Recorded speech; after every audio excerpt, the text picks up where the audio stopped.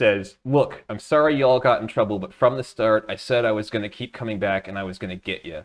I didn't really hear you much, and I'm not sure if you heard me. I have no hard feelings, and I had a blast. Sorry this became some crazy stuff. I don't know who told CIG because it was no problem on my end.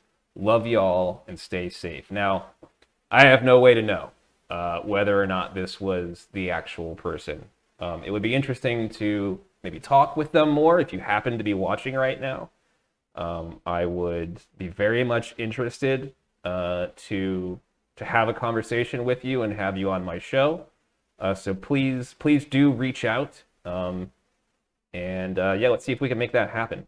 But I appreciate your message here. It's good to know that you were having fun and didn't feel like you were getting griefed. And this lends credence to my theory that this came from, you know, some Care Bear on Reddit who got all butthurt because they saw one of their supposed Care Bear brothers, you know, getting the raw end of the deal on the wrong end of our guns. Oh, and there goes my cat in the background. He's having a good time.